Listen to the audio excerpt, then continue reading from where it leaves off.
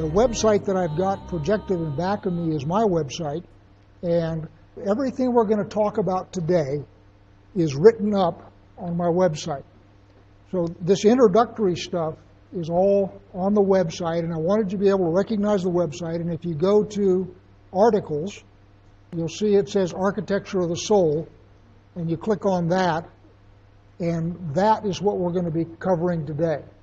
But as you're thinking about what we said today, if you want to go back and refresh, that's the place to go because it's all written down there. As I have been saying for a while, the problem that we as people have to deal with, and everybody deals with it, is God chose not to make us perfect. That was a choice by God. He could have made us perfect if He wanted. For example, I have a computer in front of me.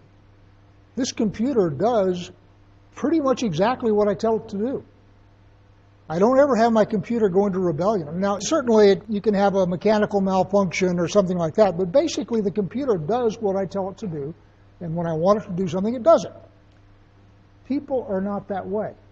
Had God wanted to make us that way, He was certainly capable of doing so. The fact that He chose not to is really important because much of Christianity spends a whole lot of time beating on you for being such an imperfect, lowly worm and all that kind of stuff. I will suggest to you that God made you imperfect, and the reason for that is He wants you to develop and grow into something else. The imperfections that we are all born with causes us to sin, and it causes problems in our life. Everybody here has got problems in their lives. You've got problems with relationships. You've got problems with not being where you want to be. Everybody's got problems. Those problems are a function of the fact that we are made imperfect and we are dealing with other people who are also made imperfect. And the combination of that sometimes makes life really entertaining. I'm sure God has got a wonderful sense of humor. So the fact that we are not perfect is a feature, not a bug. In other words, it is not a design flaw, it's the way God designed us. So get that welded into your head first and lose a whole bunch of guilt. Now, if by the end of your life you are still as imperfect as you were when you started, then you've screwed up. So one hopes that as you progress through this life, you will improve and you will correct your problems and you will get better. And at the end of your life, the seed that you plant into the ground, which is this body, will have then the information for the resurrection body, as Matthew was talking about this morning, so that your resurrection body will be far more glorious than the one that you leave behind. That's how God designed us to be. So what we're going to do is, first off, recognize that God created you for a reason. You have a reason why you're here. Not just some cosmic accident. It's not, that all of a sudden dirt got smart. Nothing like that, right? God created you for a reason. And He gave you a body. An integral part of why you were created is the body that you are part of. So the original set of folks was set here and told to tend the garden. Integral to what you are, that you have a body and you got stuff to do. You can either look at your imperfections as a source of shame, or you can look at your imperfections as the outline of a curriculum that God has set for you for this life. And everybody's going to be different. Everybody's got a different curriculum. So what Mussar does is it gives you a way of inventorying what you are, what your strengths and weaknesses are. And most of you, by the way, will have far more strengths than you have weaknesses. If you were not sitting here in this room, I would suggest that a lot of you might have more weaknesses than strengths. But you've already come a long way. You've already recognized that God has a reason for you. You've already recognized that you have a place in God's kingdom. You've already formed a desire to figure out what it is God wants you to do. So you're miles ahead of people who don't have those insights. Having said that, I am sure that everybody here has got things that they want to make better about themselves. I certainly do. And what Mussar does is gives you a way of figuring out what your strengths and weaknesses are and then gives you a structured program to help you work on the things that you want to improve. Now, as I said last week when I was giving the sermon, the reason the Jews are in exile right now, they've been in exile 3 times. The reason they're in exile right now is because of baseless hatred. And the rabbis recognize this, and they say the reason we got thrown out of the pool is we couldn't get along with each other. And we couldn't get along with each other for reasons that are cosmically not important at all. Too many scorpions in one bottle. So what they have been doing, at least for the last 1,000 years, is they have been working actively on figuring out how they can correct the problems that got them sent into exile. Because remember, exile is therapeutic. God sends you into exile to a place that will correct the thing that got you sent there. And my favorite example is exile into Babylon was because of idolatry. And God says, fine, you guys want to do idolatry? We'll do idolatry. We'll send you to Idol Central. And they sent them to Babylon. And when they came out of Babylon, idolatry had been wrung out of their system. So what's being wrung out of their system now is this baseless hatred. And so, okay, you want to do baseless hatred? Fine. We'll do pogroms. We'll do the Holocaust. We'll do anti-Semitism. We'll teach you all about baseless hatred. You know, Jews are not stupid. And so, that's why we're here. I guess we better figure out how to fix this. Mussar is part of that reaction. So, one of the things to understand is the imperfections that you have in your makeup that you were born with. Anybody have children? One of my favorite stories is Kay and I had Matthew, and the question was whether we should have started earlier or waited later or something like that. And I said to her, if we'd started earlier or waited until later, we wouldn't have Matthew. And she says, what? We had a kid. And then when we got Daniel, she understood what I meant. Because Daniel is very much not Matthew. And Catherine is very much not Daniel or Matthew. Each one of them came into the world very different people. And those of you who have children recognize the phenomenon. They're very different people. You know, one of them is headstrong. The other one is whatever. And the imperfections that you are born with are not sinful. Those imperfections, however, may cause you to sin. The imperfection itself is not sinful. The behavior that imperfection may generate in you could be. So the idea that you are somehow some sort of a cosmic worm that you just can't imagine why anybody would care about you or why God would have even bothered to create you is just nonsense. He created you because He wanted you. He created you imperfect on purpose. Those imperfections then give you something to keep yourself entertained on your trip to the next world. And what you should be doing is working on those things as you go along. Mussar then gives you a method systematically to handle that.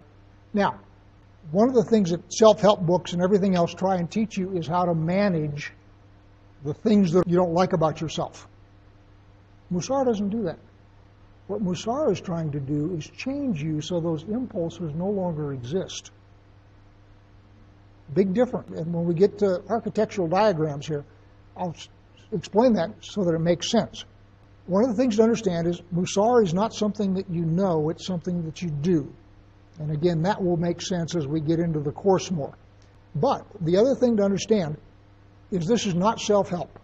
Bookstores are full of self-help books. That's not what we're doing here. What we're doing is we are helping you learn how to get out of God's way. Because the things that are imperfect in you cause you to get in the way of what God wants to do with you and through you. If you get out of God's way, what you will discover is your life will in fact go better. So it's not that there's no benefit to you, it's just that's not the reason you're doing it. My favorite example, we have Bonita laying down here at Sabina's feet. If you pet Bonita starting at the tail and going that way, the hair just raises up and works against you.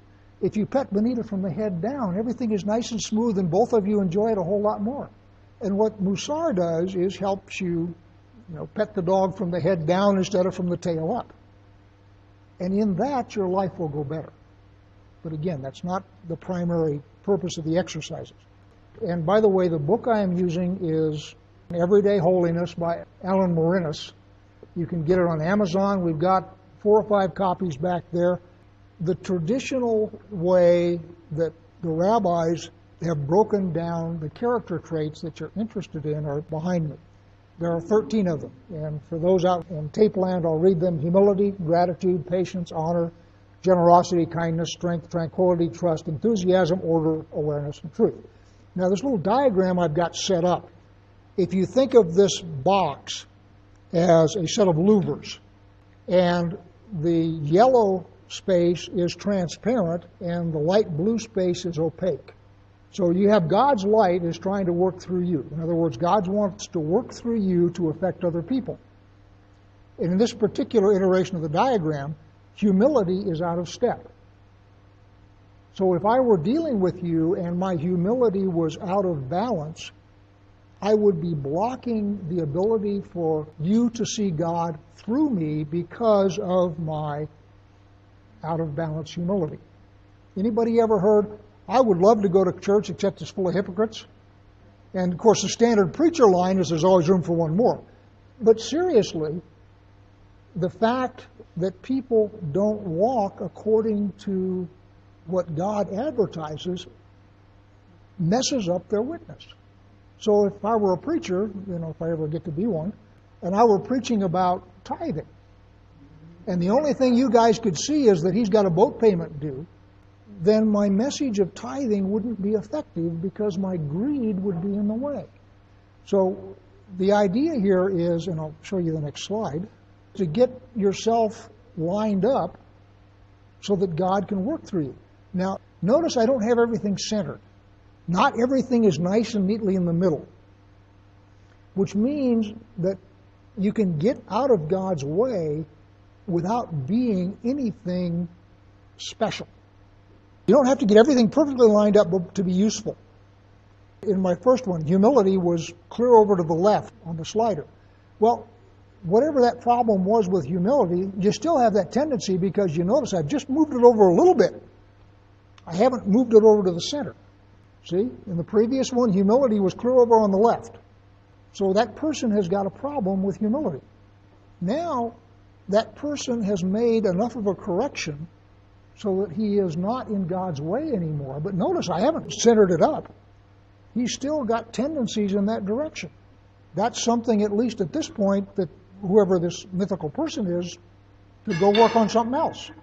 Now, the other thing to understand is this is situational. So, go back to generosity, which is one of the ones in the middle. If I were a preacher, and I were preaching on tithing, and you all knew I had a boat payment due, and that I was really greedy for money, my witness would be flawed. If I were dealing with you, however, and I were not dealing with you on a matter of money, the fact that I am not generous wouldn't be a factor. But as you got to know me, you would soon find out that I wasn't generous. So at some point it'll kick in. But understand that this lining up of the louvers, as I say, is situational. So you want to be discerning about how you go about your life and recognize what your strengths and weaknesses are. The idea is not so that you can be better for you. The idea here is so you can be better so that you are a more useful instrument in God's hands. And as I say, if you don't treat people like they were dirt and you were arrogant, you'll find that your life also goes better, in addition to having a better witness. I'm not saying there's nothing in it for you, but I am saying the reason we're doing it is for God. All right. If you go to that web article that I was showing you on my website, this is where we're starting. Matthew was talking this morning about body, soul, and spirit. And if you have been around Christianity very long have heard body, soul, and spirit, right? We're going to change that up a little bit. The little cloud there up there is the spiritual world, God, whatever you want. And your spirit is the part of you that connects to God. Of course, the soul in Christian theology is mind, will, and emotions. And of course, the body is the clay, right? It's okay, but it's imperfect. I'm going to rename them in Hebrew. First off, These are all biblical terms. And in fact, you can find them in Genesis 2 as God creates us. And what it says is God takes the clay, forms it into a body, breathes into it the breath of life, and man became a living being. So neshama is the part that we call spiritual. That's the parts that the image of God. That's the part of you that connects to God. Okay? And what we did when we disobeyed in the garden is we fuzzed up that white arrow. Our connection isn't as good as it used to be, or as it's expected to be. And of course, one of the things that I believe we'll have in the resurrection is that connection will be restored in the way that it is designed to be, so that our connection with God becomes strong like it's supposed to be. In between is the nephesh, and by the way, all of these nephesh, neshama, and ruach are all variously translated as breathe, air, breath in Scripture. But the Hebrew is different. And then on the bottom is the ruach, and you'll see the Holy Spirit is the ruach hakodesh.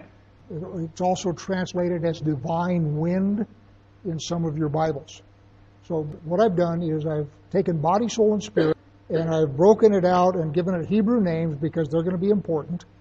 So now the next thing we're going to do is further refine it. And notice I've got this little box around the nephesh, and I've added a box called conscious and a ruach, and that's what I've labeled the soul. So notice we've still got body, soul, and spirit, just like we did before. The neshama is the spirit, and then I have the soul. I've got three things going on inside this box called the soul, and then we've got the body, which is the clay. The neshama is your connection to God. That's the image of God that's eternal and holy. The body, of course, is the clay. Looking at the ruach is what I call a hardware abstraction layer. When you write computer code, you got little bits and bytes that are doing all stuff, you write your logic.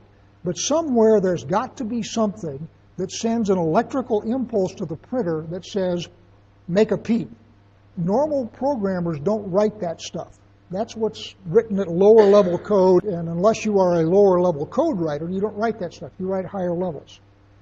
So the ruach is the level that handles, oh, I want my hand to move. Move. Move.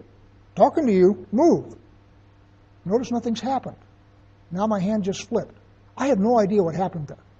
All I know is I can make my hand flip over like that anytime I want to, but I have no idea how that works. Because there's a whole bunch of muscles that are firing, and the balance of your muscles has to be just right. Typing, for example, you got all sorts of stuff going on there. And if you had to think about that, you'd never get anything done. All sorts of stuff is going on inside of you. That is all handled by the ruach. So the ruach's job is to take, oh, I want to move my hand, and translate that into various muscles doing whatever they do. I don't have to think about it. So that's the ruach. The nephesh, I've got broken into two parts, one of which is I've labeled the conscious, and the other one I've labeled the unconscious, and we'll talk about that in the next slide a little more. Notice I've relabeled the nephesh and the conscious. And the conscious is what you think you believe, and the nephesh is what you actually believe. Now, the Jews have a saying, don't tell me what you believe. Let me watch you for a while, and I'll tell you what you believe. So the nephesh is the place where what you actually believe resides. The conscious is the part that you have access to. That's what you think, plot, and ponder with. So as I'm talking here, I'm using my conscious mind, and my ruach is doing stuff too, right? I'm waving my hands here. But my conscious mind is the part of me that is thinking about what I'm going to say next, has thought about what I'm going to write down, has, all that kind of stuff. Let me give you some examples of what the nephesh does. Now, for those of you who go into this book, which is excellent, I recommend it, the Jews have two phrases that are going to be important. One is the Yetzer Hara, and the other one is the Yetzer Tov. Yetzer Hara is the evil inclination. Yetzer Tov is the good inclination. The rabbinical line, with which I actually agree, is, remember God created everything and then he said it was very good? What they said is The place where he said it was very good is when he created the Yetzer Hara, the evil inclination. And by the way, it's something that God created. You can't get rid of it. The evil inclination is the thing that causes you to start a family, to start a business, to get off your blessed assurance and go do stuff. It is the part of you that's active in the world and so forth, but it's also the part of you that wants its own way. That's why they call it the evil impulse, because it is the thing that gives you impulses to do stuff that you don't want to do. Let's use an example here. And I've used this before. Many of you have heard it, but a lot of you haven't. Anybody ever been to a swimming pool in the summer? Anybody ever seen a little kid watching people go off the high dive? Ooh, that looks fun. Anybody ever seen that little kid walk up to the top of the high dive, get to the end, and freeze? You all recognize what I'm talking about, don't you? So as you're down on the ground watching everybody go off the high dive and just laughing and having all sorts of fun, I want to go do that. That's your conscious mind. You get up on top of the high dive and you look down and your nephew says, we're not going to move. Because if you go off the end of that, you're going to die. We're not going to do this. That's your nephesh. That's what you truly believe versus what you thought you believed when you were standing down on the ground. So as you're standing there at the end of the diving board, you got two choices. One is get down on your hands and knees, crawl back, and go down and have everybody laugh at you. I've seen that done. The other one is death before dishonor. And off you go. Because the other thing that your nephesh won't let you do is it won't let you be ridiculed. So there's this tension there. On the one hand, I don't want to die. And on the other hand, I don't want anybody to laugh at me either. And depending on which one of those wins, you either go off the high dive or you come back down the stairs. But that entire conversation is taking part in your nephesh. And your nephesh will literally lock your muscles up, if it needs to keep you from doing something like that. The problem that we have, and we're going to treat the nephesh like it was a problem. It is not a problem. It's something God created, and what the nephesh is your source of stability. That's the thing that keeps you from going off in all directions, is your nephesh, because that's the residence of your self-image. My self-image is, I'm brave and I'm strong and I'm not afraid of going off that diving board. The rest of me says, wait a minute, if you do that, you're going to die. But the point is, your nephesh is where your self-image resides. And changing your self-image is what Mussar is all about. And we're going to teach you how to do that. Now, notice I've also added some more arrows here in my little diagram. And I've got sort of wimpy little yellow arrows going from the conscious either to the neshama or the ruach. And I've got big, heavy, honking arrows going from the nephesh to the neshama and the ruach. So, you are able to communicate with your body. In other words, I am able to move my hand. I'm able to communicate with my body. The yellow arrows are what I would call willpower. So, let's say I wanted to lose 5 pounds. I'm not going to eat for a while. In fact, when I need to lose 5 pounds, the easiest way for me to do that is to go on a 3 or 4 day fast. Because I can do no food. What I can't do is reduced food. I need to lose my 5 pounds. And if I try and reduce my food, I'm operating on a yellow arrow. And what's going to happen is I'm going to get bored or I'm going to get a little bit hungry and I say, I was really pretty good yesterday. So maybe today an extra slice of pie would be okay because I was really good yesterday. And eventually I'm back where I started. It's the same thing with prayer. So I can pray, and that's my little yellow arrow. I'm praying in my conscious. And that's good to do. It's okay. But over here in my nephesh, what my nephesh is going to do is I have got habits that I have formed over a lifetime. And my nephesh, which is my source of stability, is going to keep me doing those habits unless I change them. And my wimpy little yellow arrow from the conscious is not going to overcome that big, heavy red arrow from my nephesh over time. In other words, I can reduce it one time and refuse the piece of pie for dessert today. I can do that once or twice. But over a period of a month, that big, heavy red arrow is going to prevail. So the problem we've got here is how do we change what the nephesh believes so that that red arrow is working for us instead of working against us. Remember in the previous slide, the purpose of Mussar is not to control your impulses, it's to change your impulses. And if I change that red arrow, what I've done is I've changed what my habits are, so I no longer have to exercise willpower to do it because that's now just part of who I am. Now going north on my arrow here, it's what you really believe. So you can pray for anything you want. You can read the Bible and you can pray for anything you want. But much of what you pray for, you don't really expect to have happen. And that's what Yeshua means when he says, if you had faith as a mustard seed, you would be able to say to the sycamore tree, move, and it would remove itself to the sea. In other words, if you can get your faith operating on those big, heavy, thick red arrows, the things that you pray for will come to being because you truly believe they will.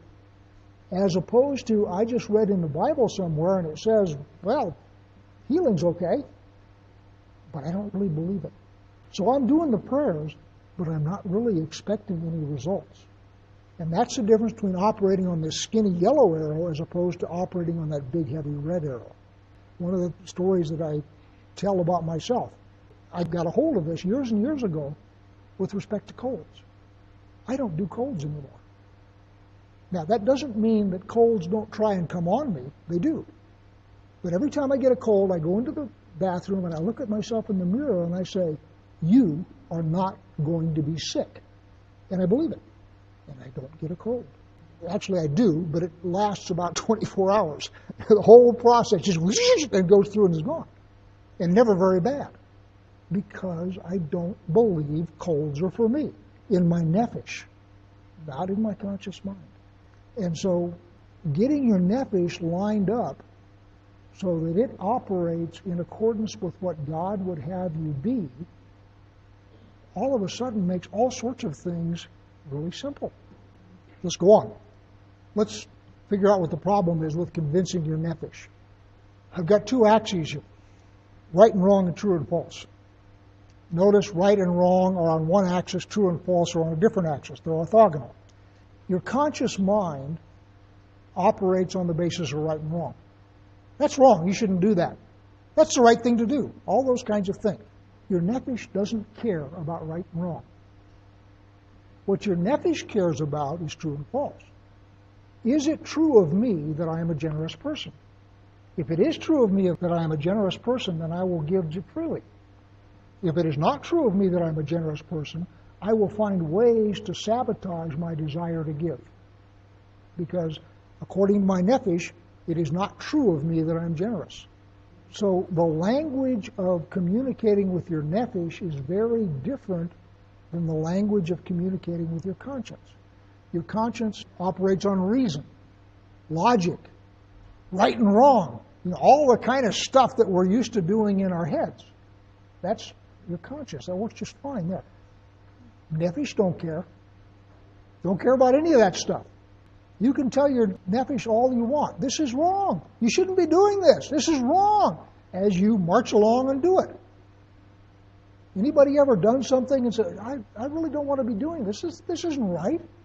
Anybody ever caught themselves in the middle of doing something that you just know that this is wrong?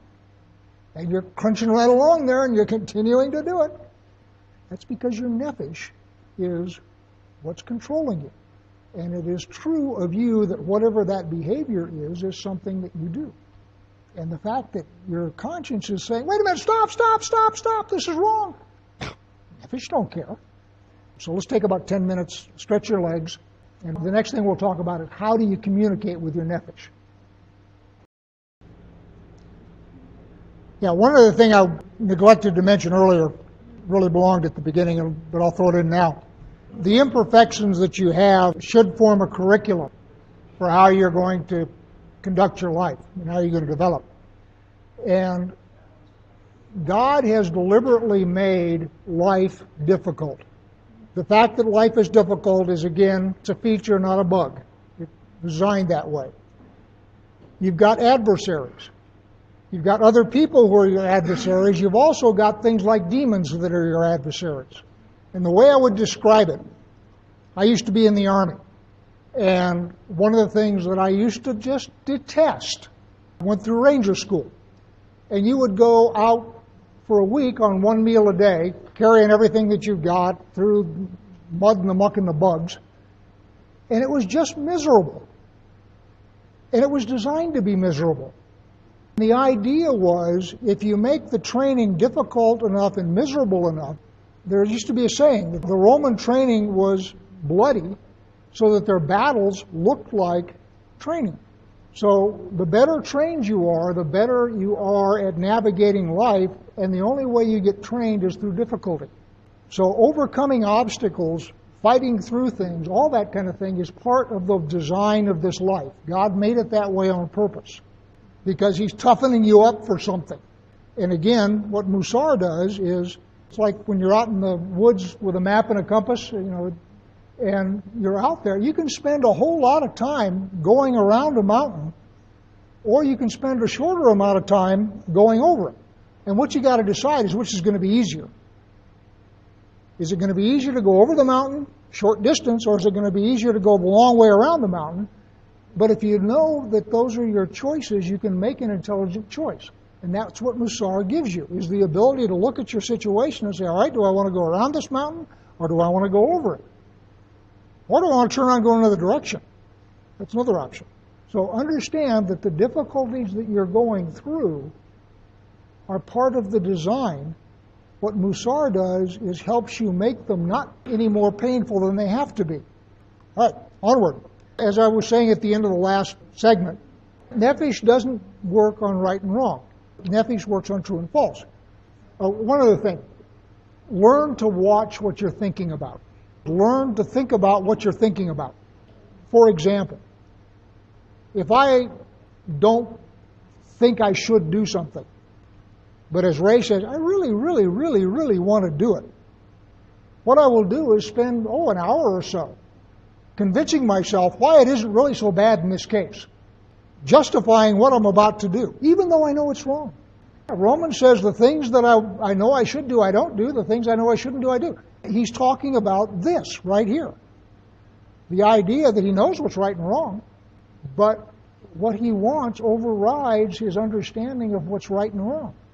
And one of the things that I have learned, which has helped me a lot, is to watch myself think. So that when I go into one of these little justification routines, I can watch what I'm doing. I say, wait a minute. I see what you're doing here. And instead of being carried along by it, I can choose then to interrupt it. And by the way, I do not always so choose. Sometimes I just keep right on going and blowing through the safeguard. But learn to set a watch, and that's what the Bible calls take every thought captive.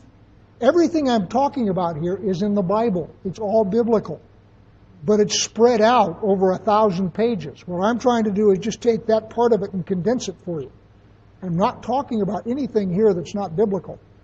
Romans, Paul has the same dilemma. So, take every thought captive is the process of thinking about what you're thinking about. Watch what's going on in your mind. Get used to that. The conscious is where we operate all the time.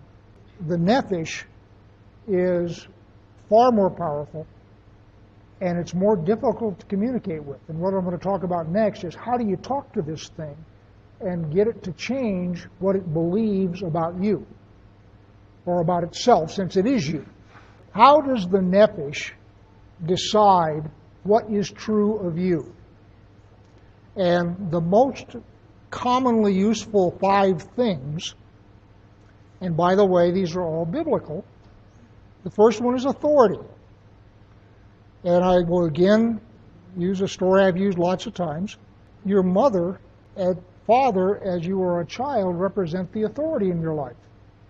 So when they tell you something, you believe it. Where's that in the Bible? I am the Lord your God who brought you out of the land of Egypt. He is speaking as an authority. What he is doing is he's speaking to the nephesh. My mother, she had bad teeth. She was just rabid that we would all brush our teeth. To this day, I cannot go to bed with unbrushed teeth. I'm serious. The last thing I do is I get up and brush my teeth because I know I will not be able to go to sleep if I don't do that. So the authority that was my mother welded in me, you brush your teeth before you go to bed. Another example, you all listen to the radio, I'm assuming, every now and then, if nothing else, in the car.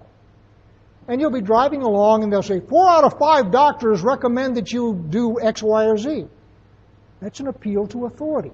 What they're trying to do is bypass your conscious mind and plant their product in your nephesh so that you want it.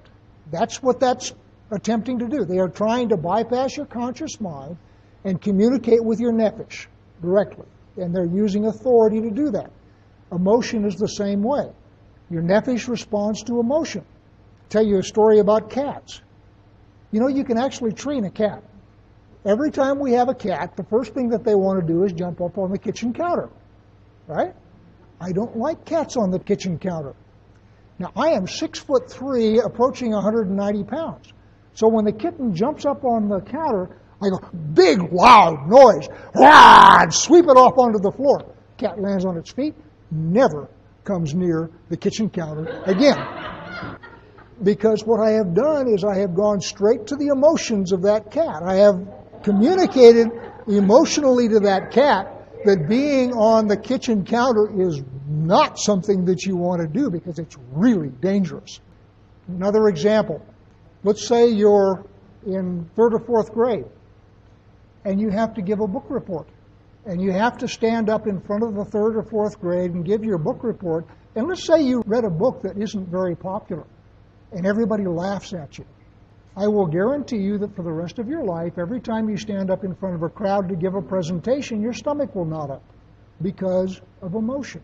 Your nephesh has recognized, because of that negative emotion, speaking in front of a group of people is dangerous to me.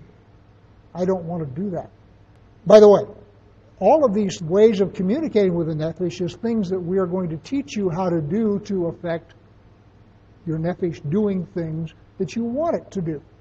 Nephesh just responds, it doesn't analyze.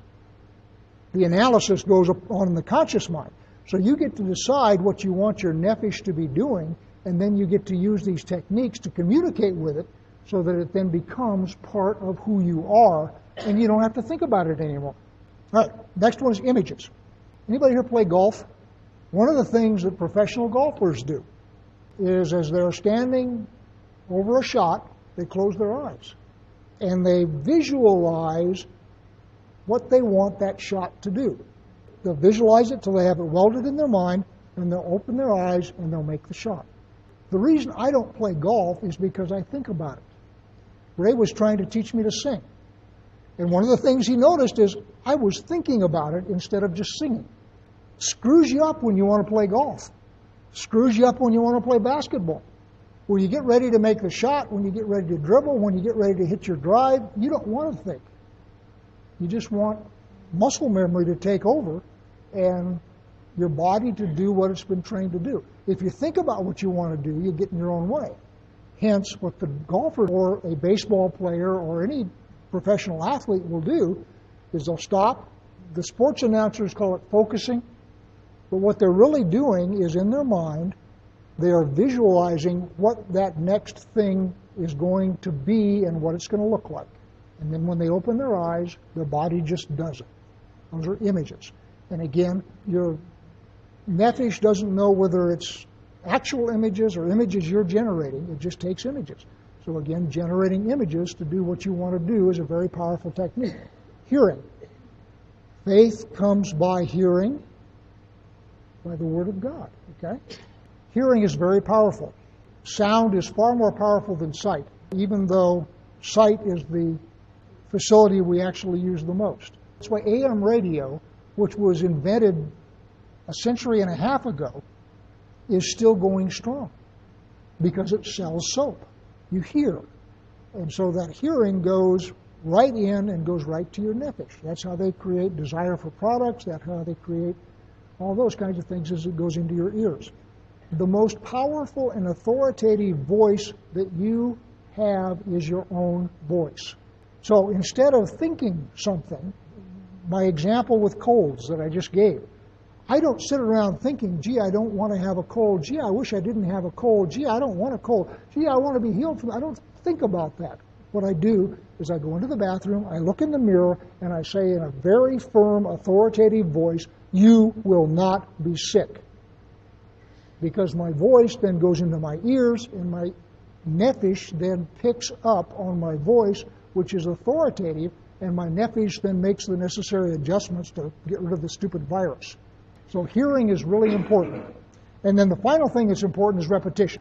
If you want to change a habit, you have got to do something different for a period of time. Because as your nephesh gets used to doing it, it will say, oh, that's what we do now.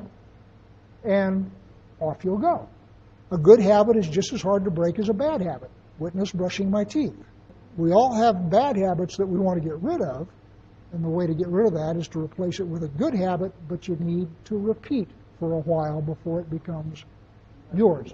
So anyway, those are the ways that you communicate with your nephesh. Now, the question becomes, what do you want to communicate? The book here will talk about some of these.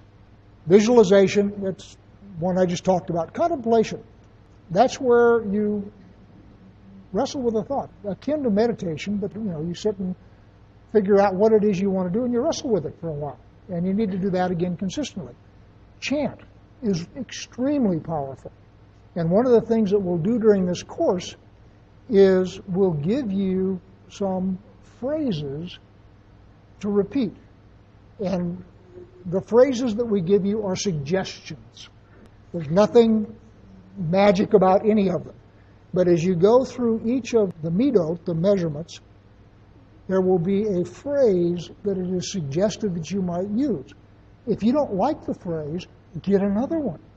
There isn't anything magic about it. It's simply a phrase. And this Mussar course will have a suggested phrase at the end of each of the midot. Let's use humility, since that's what we're talking about. Humility is an aspect of pride. So on one end is arrogance. On the other end is self-abasement. Those are two ends of the same character trait. So if you are toward the arrogance end, the thing that you want to repeat is, I am but dust and ashes. That will bring you back down toward the middle, which is where you want to be. If you're on the lower end, where you think you are but dust and ashes, what you want to do is repeat, the universe was created for me, so that will help you move toward the pride end.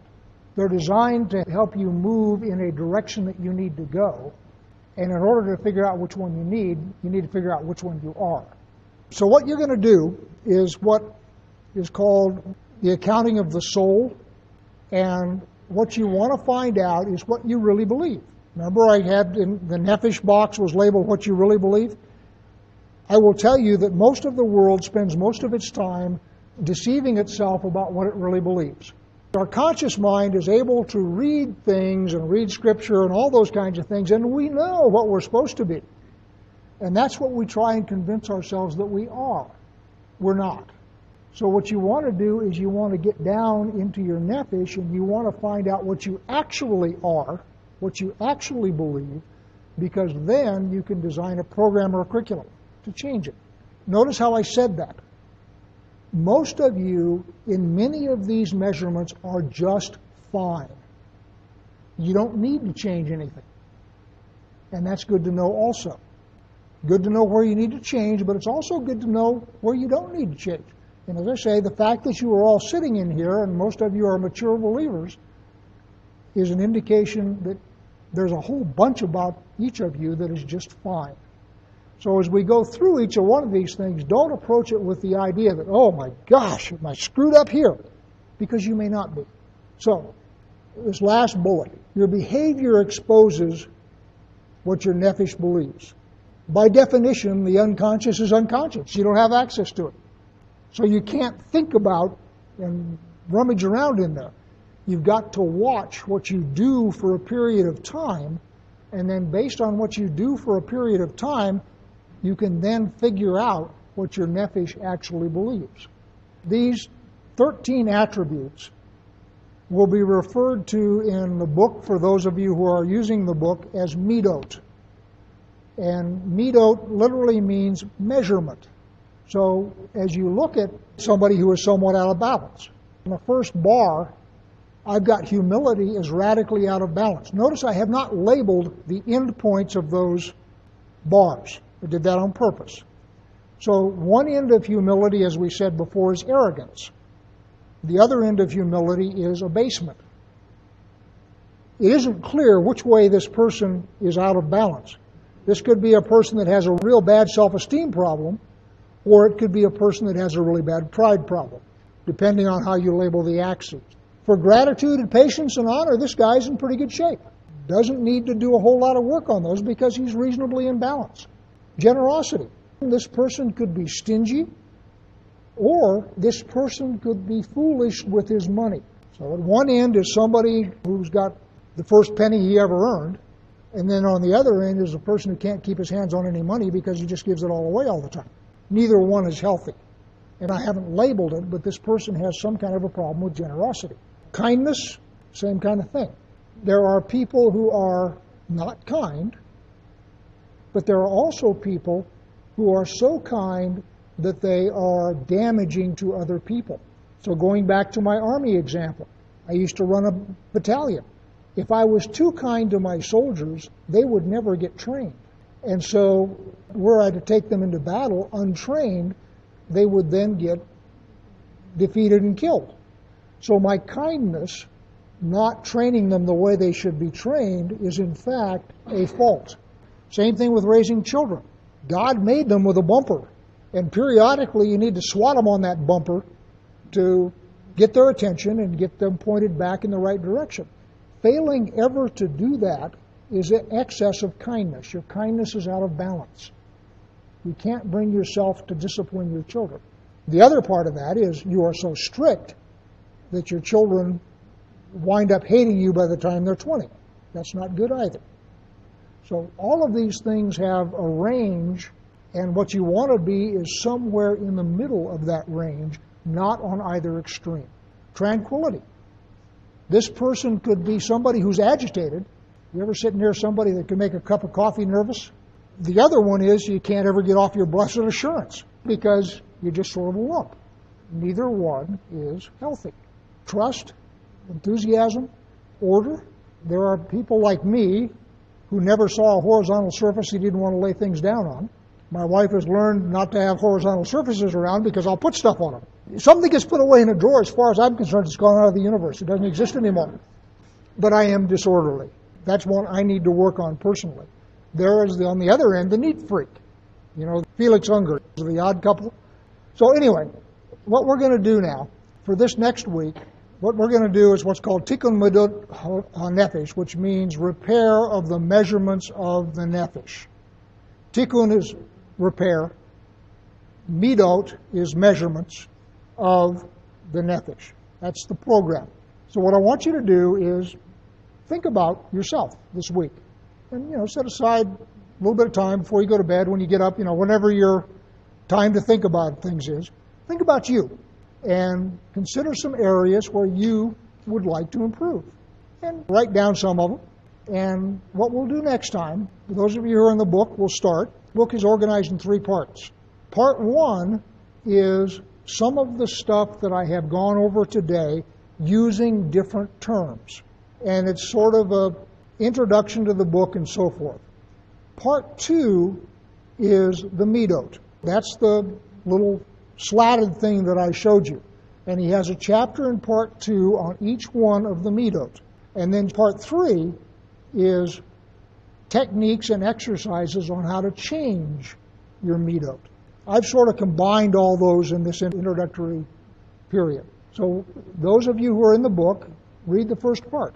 Read the part on humility, which is the first one we're going to do. And we'll talk about humility next time, and we'll talk about some things that you can do and so forth with humility. And generally speaking, we'll take one of those chapters a week.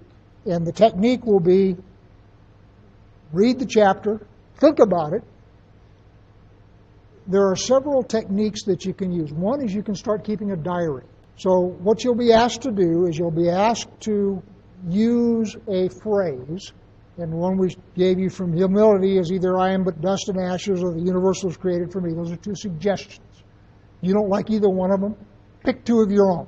It's okay. And what you'll do is you'll start the day or end the day, depending again on what your temperament is, and you'll repeat that phrase, perhaps chanting it, and at the end of the day, sit down and write down your observations with respect to that trait. And what you'll find at the end of the week is you will find how you have behaved with respect to that trait, and you'll just be able to decide whether you like it or not. And this goes back to my suggestion that you set a watch over what you're thinking. So what you'll be doing is you'll be paying attention to what you're doing and what you're thinking. And at the end of the day, take a few minutes and write down your observations. First week will be with respect to humility. How did I do at work? How did I do interacting with people? With respect to that measurement. And at the end of the week, you'll be able to look at that and say, that's actually pretty good. Or you look at it and say, that's something I need to work on. And understand that as you go through this, this is not to condemn you. If you find areas that you need to work on, and you will, this is not to make you feel guilty because you're an arrogant SOB or you're somebody who's a worm. Not to make you feel guilty, it's to make you understand that that is something you need to work on, and then you can start a program to correct it.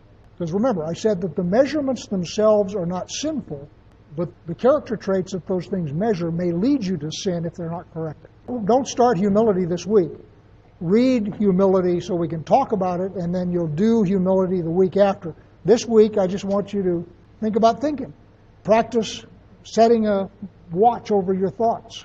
Think about things about yourself that you are dissatisfied with, and lay those out on the measurements that I've shown.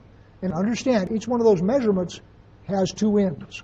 Being in the ditch on the left side is no better than being in the ditch on the right side. You're still in the ditch.